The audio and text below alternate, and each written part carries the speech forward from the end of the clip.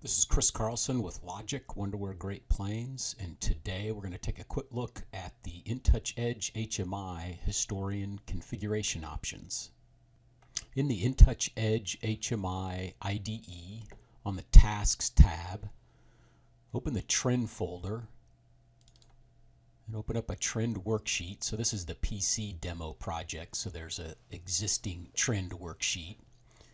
Under the history format, there's three choices. Proprietary, this is just flat files on the hard drive.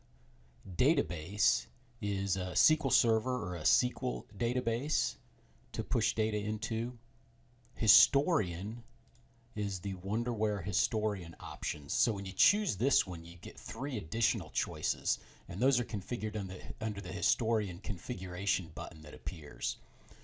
So the first one, Historian on-premise.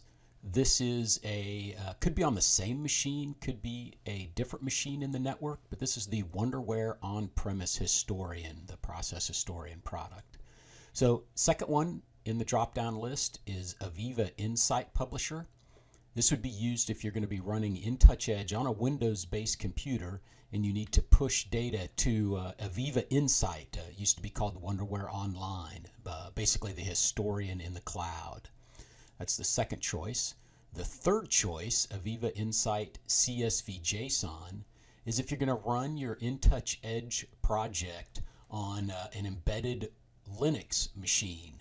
You would choose this option to push data from your Linux machine up to Aviva Insight Wonderware Online.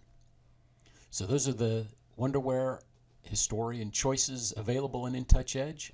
We'll have future videos where we'll go into more depth on the configuration for each choice. Thanks for watching.